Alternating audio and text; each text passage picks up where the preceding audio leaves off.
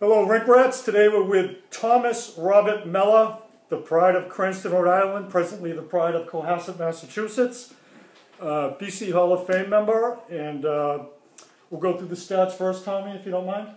There's not many of them, I'm sure. BC's answer to Bobby Orr. Number 4 at BC, 1969, 1973, with a little lapse in 1972 for U.S. Olympic reasons. But Tommy was All-American at Boston College, All-New England twice, All-East 3 times, winner of the Walter Brown Award, ECAC Rookie of the Year, went to the Frozen Four in 73 with a 22-7, which that was a hell of a team. Did you come in third that year? We did. Yeah, that was a fun year.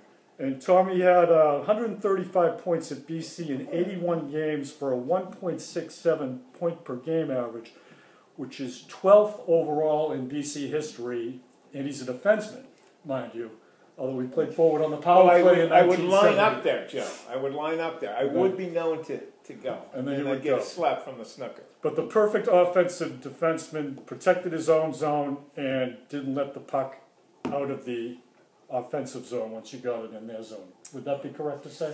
Well, that's what with rare exception. You're being good to me, Joe Burke. With rare exception, but among defensemen, Tommy is second in points per game, just behind the great Red Martin.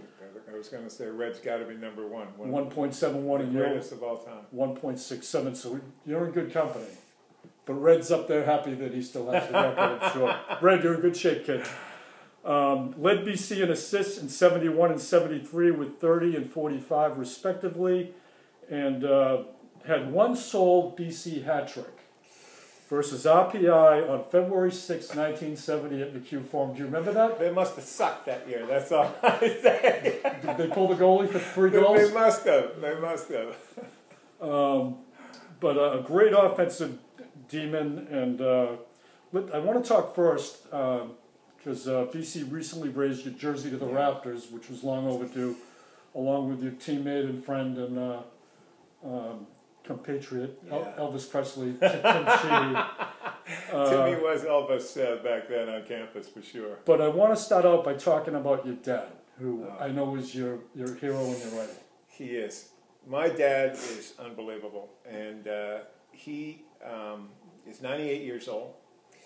Turned 98 February 22nd.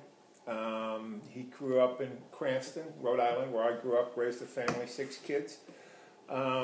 He was a good hockey player, played for the Boston Olympics back then, who were the Bruins Farm Club. And then got hurt, and they said, okay, you're either going to, he was working for the telephone company at the time, and they play weekends, and he'd say, okay, you either play hockey or or climb a pole. That's exactly what it was. And they were just about having kids, and so he started climbing a pole. That was it for him. But he was my coach and mentor, and we had a great group of kids in Cranston. And so today he still is working. He drives a van for the Cranston Public Library down in Rhode Island. They have 6 branches. He shows up. He works more than I do, Jeff. At 98? He's unbelievable. At 98 years old, still going strong. So yeah, he is an awesome guy.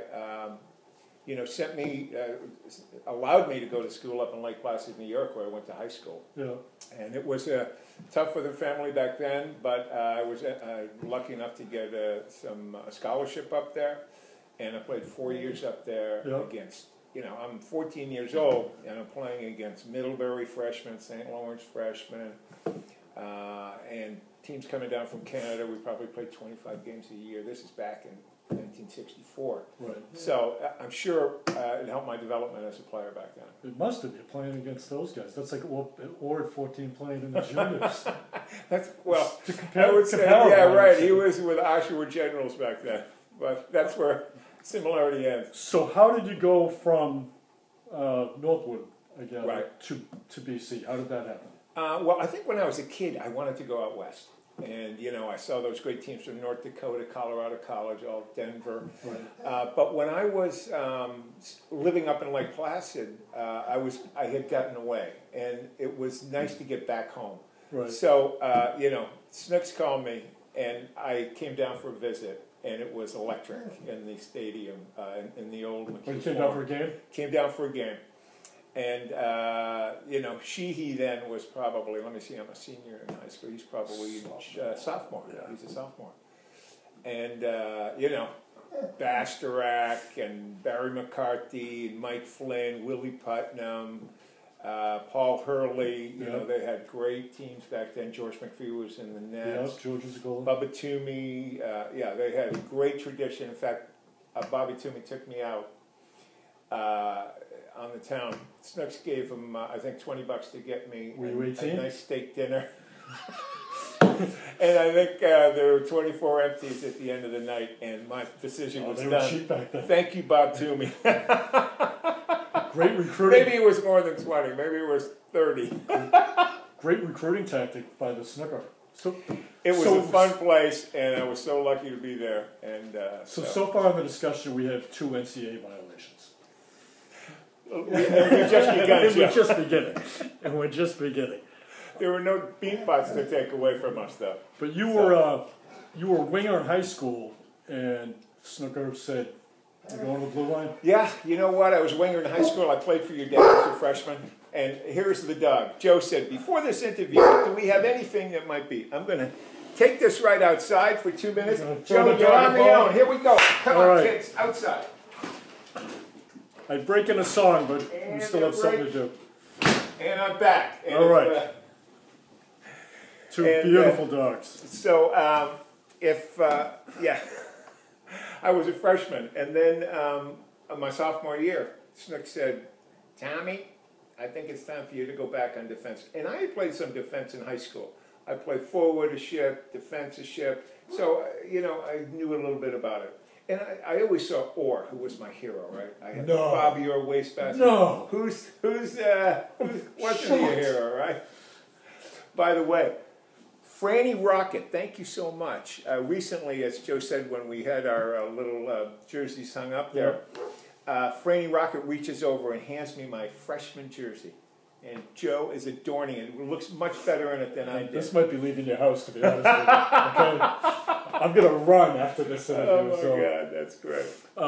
But that was a tactic of Snooks and Lenny. They put the best player on defense. Well, you know, I realized after being a forward, when I got back on defense, I had the whole play in front of me. I really enjoyed the game much more. I could try to pick a spot and go up, and you know, tried to beat the first guy, get the puck up most of the time. Sometimes I try to ramp it up there, but loved the game. Became to love the game from back at the point. The whole game's in front of you. Whole game is in front of us.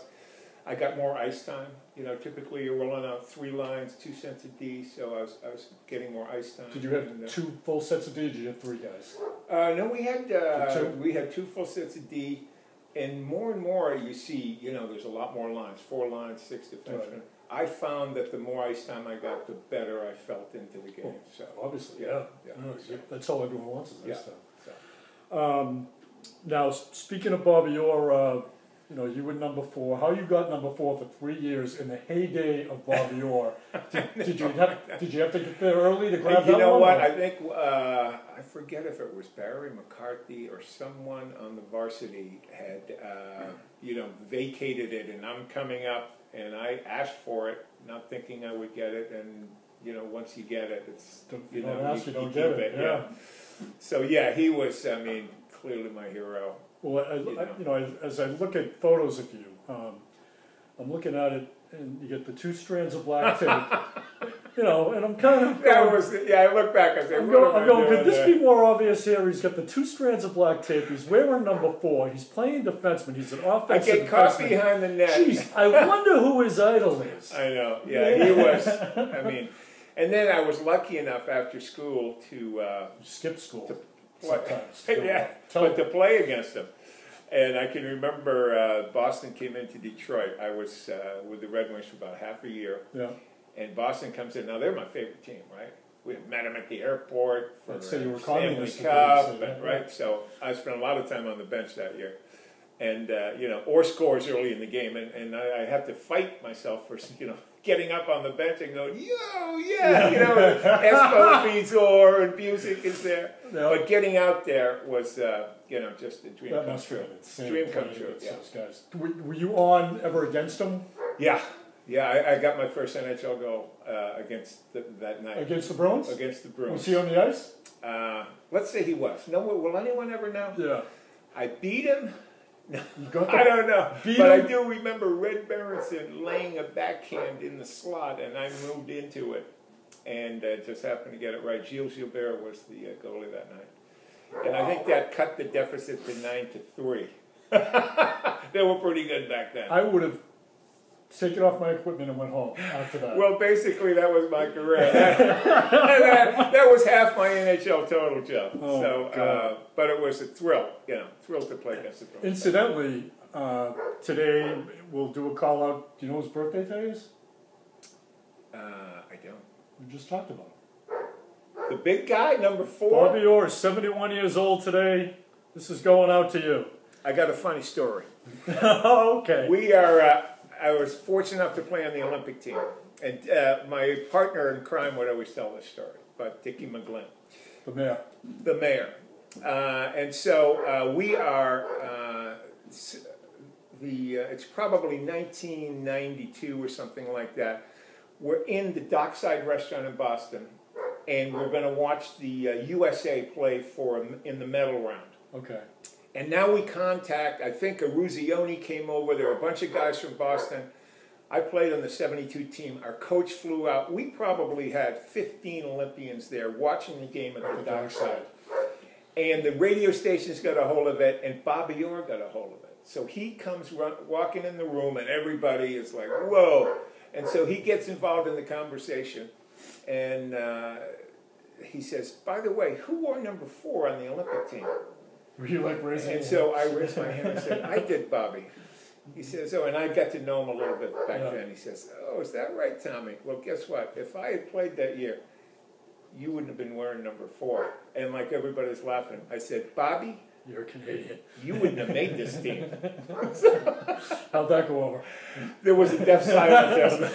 As McGlynn said, he said it, not me. What a guy he is on and off the ice. Oh, yeah. He was a true ambassador. So. Yep. So today, I just saw it as I was leaving to come over here. Unbelievable. Well, happy birthday, Bobby. 71 to the legend. My dad, my hero. You're number 2. Yep. Yep. So now I threw a couple of questions out to the panel. Who had a better wrist shot, Schilling or Ed Kenty? Oof. Mutual friend of ours. Mutual, a great one. I'm going to say Ed Kenty. Really? Sorry, Shill. Right. Kenty, I played with Eddie a couple of years at BC, a couple of years afterwards in the minors, and his shot exploded off the stick. I mean, Schilling could shoot, but Eddie, and both of them were big and strong. That's a hard one, but I think Eddie was the best I've ever seen. He was the best. The toughest forwards, whether college or international, or whatever, that you ever had to defend against? Okay, college, Joe Cavanaugh, my hometown boy in Harvard. He was the ultimate grinder, and he would not, he would just not go away. And he had a nose for the net, and he was a great playmaker, and he was fantastic. I think Joe Cavanaugh. So number 1 is Cavanaugh. Number 1 is Cavanaugh. Internationally, I was fortunate enough to play against some pretty amazing people on that Russian team. Yeah. And they all flew. And back then it was Karlamov. I knew you were going to say that. Malsa. I knew you were going to say that. Yeah, I mean, they were amazing. They were amazing. They just moved at a different level. So I found myself just, head on a swivel, just watching them go by. So. What about the toughest goalie to get a puck by? Well, they were all tough for me, Joe. But I would say only the great ones are humble, okay? Because they have something to be humble about. I'm trying to think. I don't know if Dryden was in the league, but I'm not even going to talk about the NHL. I'm talking about in college hockey. Yeah, you would have played against. I think I missed Dryden by a year. That's a good one. Now, this is a thought I had when we were on the ice when they raised your jersey. and you mentioned the coaches, and you might be the only or one of a very few guys who was coached by my father on the freshman team, the snooker, Lenny, and current coach Jerry York, who was the first assistant back then. I do. So, I mean, look at your senior class and try to figure out who else can say that. It's unbelievable. I got to take another break. My dogs. Oh, the dogs. I'm going to give them a cookie. And then listen, there will be over 2 golden retrievers. Yep. Normally very well behaved. Get in here. Very well behaved. Get in Beautiful here. dogs. Let me reward you for being a pain in the ass here. Okay, here we go. Cookie here, cookie there. And we're back. I think we're going to be good, Joe. All right. I think we're going to be good. All right, whatever. So, I did. I played for, I loved your dad. And he was amazing. It was mutual. He was an amazing guy. Snooker was one of a kind. I was so delighted to be able to play for Lenny his first year down. Well, that would have been his first. His first year down. So, and then a Jerry York story. So Jerry, when I was a freshman, he was a senior graduate assistant skating around out there with Red Martin, Billy Daly. Yep. I mean, unbelievable. So freshman year, I ran into some academic problems the first part of the year. And Jerry pulls me aside, gives me a color-coded grid, and says, follow this grid and you'll be fine. And I followed the grid, and I'll tell you what, I enjoyed classes, but that was a major turnaround. Jerry really taking the time to say, hey, you know what, you're here to go to school. Hockey is nice, but you're here to get an education and go to school. He continues to have that message. All right, now I want to talk about this book, which I read last week, and I'm actually glad we postponed meeting because it gave me a chance to finish this. Go out and buy this book. This is unbelievable. I can't pronounce the author's name because it's Italian. Caracoli. Caracoli. There's a lot of vowels in there, and I was having some problems. From County Cork. Is that right? No. the eastern side? Striking Silver by the Caracoli brothers, right? Correct, yeah, twins, Tom and Jerry. If you like hockey, go out and get this today. It's on Amazon. Good shout out. Selling it, all right? Send this along to them. They're going to love that. Striking Silver. It's all about it's an interesting book on a lot of levels because it's you can look at it's a history book. It's a book about guys from all over the country at a complete time of turmoil in the United States. The Vietnam War. Half the team could have gone to Vietnam. Getting drafted. Timmy Shee's in the Army. I've known Timmy all my life. I never knew he was in the Army until I read this. Yeah.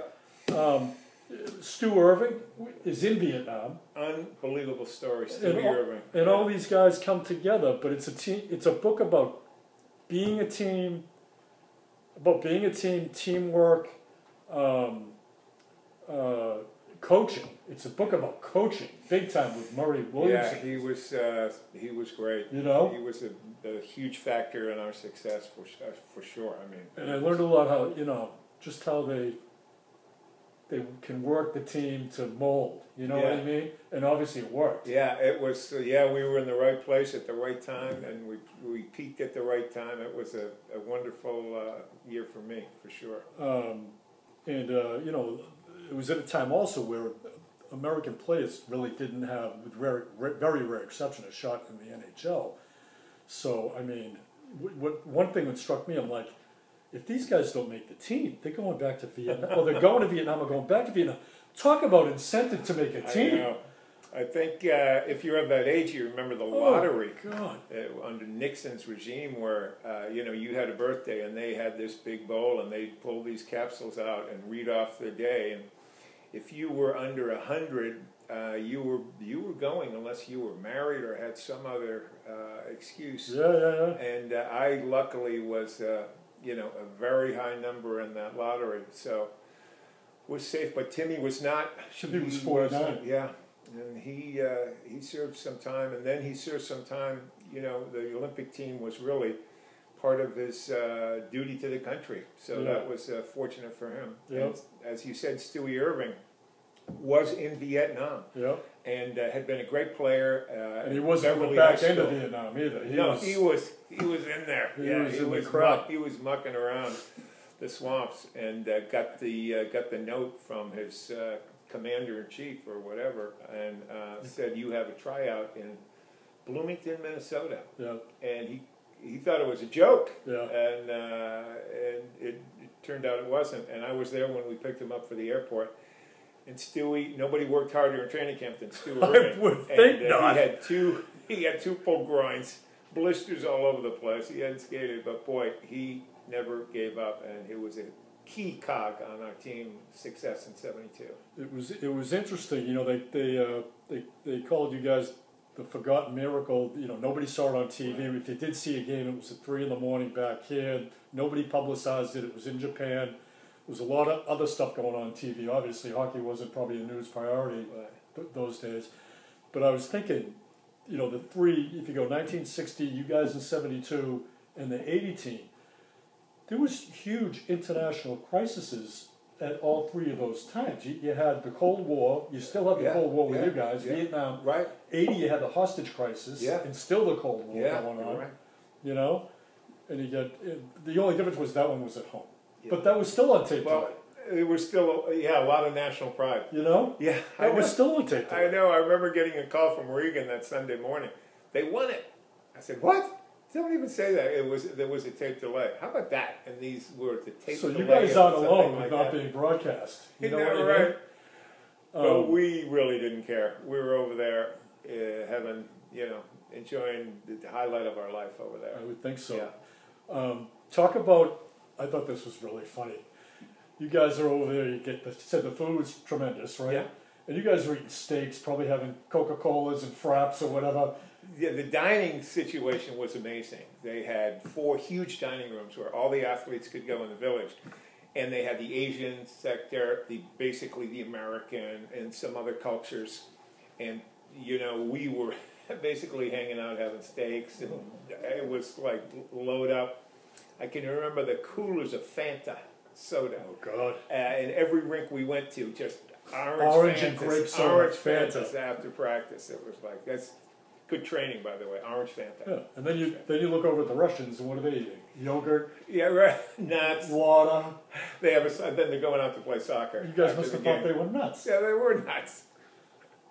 But you ended up hanging out. They wanted you guys to beat the Czechs so bad, because that's their natural enemy. Yeah, it was interesting back then, Joe. They didn't have these medal rounds. They basically, you get into the A pool or the B pool, and you have to win the first game to determine which way you're going. Yeah. If you lose the first game, you have no shot at the medal.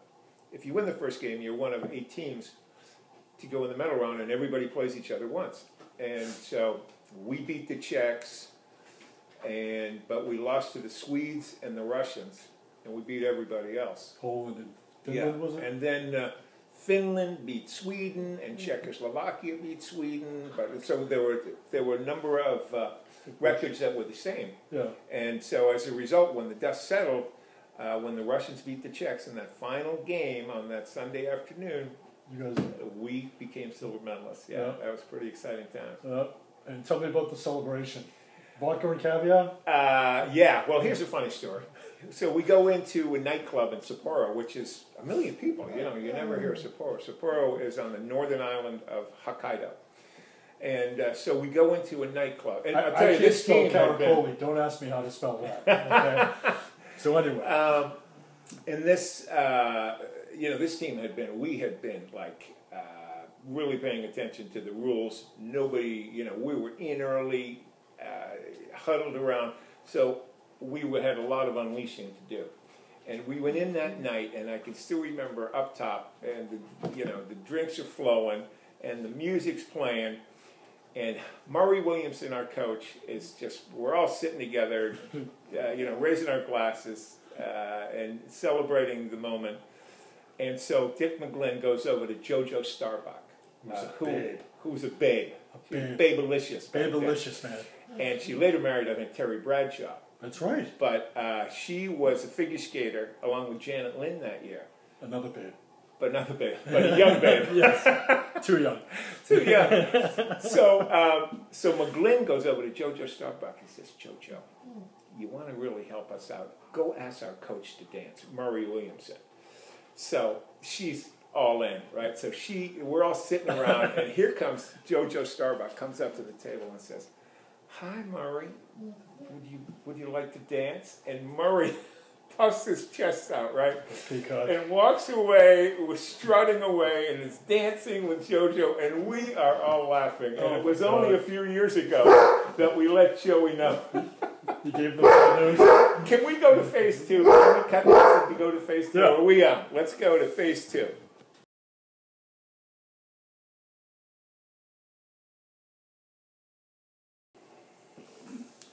Now, Tommy, after BC and after the '72 silver medal Olympic team, you played for Detroit, of course. Scored your first goal when Bobby O was on the ice. We already covered that. We'll cover that again since it's Bobby's birthday. And then you played I don't know, 5 or 6 or 7 years. I actually played 4 years. 4 years in the AHL, IHL, and in Sweden. Correct. Am I correct? Yes. And in the pros, in those 3 leagues, you averaged 1.01 point a game. So you averaged a point a game playing in your pro career. That's surprising. Okay, so just thought you'd like to know that. And unless there's anything else you want to touch on, no? Yes? Well, I want to, here we got the great Joe Burke here, who is a great interviewer. The adequate Joe Burke. Yeah, no, who is what does Maloney call you? The archivist. The archivist. Sounds like an evil TV show. Yeah, kind of creepy. But, you came in the other night with Timmy and I, and we're out on the ice with Tim, and, could have been out on the ice with me as well. A great part. I was on the ice with you. Yeah, I know. I was in our camps, in our respective camps. I was in your camp, kid. But I was nervous. I was more nervous than you were. Yeah. After I got out of hockey, I didn't know what I wanted to do, and I called Mike Maloney, Sr., who is no longer with us, unfortunately. Right. A great guy. Great guy. And the hockey player at BC, and young Mike's granddad was a great athlete at BC as well. Maloney, baseball player. Hall of Fame, 2 sports. Yeah. And Mike was a stockbroker at Kidder Peabody in Boston. Yep. And I said, "Mike, what's a stockbroker? What am I going to do? Can I come in and have lunch with you?" And Mike says, "Come on in." He greases the skids. I get hired. I've really enjoyed the investment business as a career, thanks to Mike Maloney Sr. Well, you're still in it. How many years later? I know. And now young Mike gets in the business with his dad over the years. And last week I get a card, handwritten card, very unusual these days. Everybody's tweeting, emailing, Facebooking, whatever. And he said, "Hey, just want to tell you congrats." And that's class act. Thank you, Mike, too. That's loyalty. Yeah. Loyalty over blood. Good stuff. That's my father. Loyalty over blood. All right, I'm going to end this by saying not only is he one of the greatest players in BC hockey history, certainly I'm going to say the second best defenseman, but if they gave a trophy out for the best head of lettuce in BC hockey history, it would be this cat. All right? He's going to say I'm from Minnesota now, but that's a salad. Minnesota. That is a salad, man. Look at that helmet, everybody. Just take a gander at that helmet. This guy. Who is this guy? What kind of shampoo do you use? Joey, I enjoyed it, man. All right, kid. Well done. Thank you very much. All right. Thomas Mellor. Go BC. Go Eagles. And they made it. Yeah. We'll see what happens this weekend. I know. Isn't that exciting? Oh my All right. God. Go It's Birds. fun.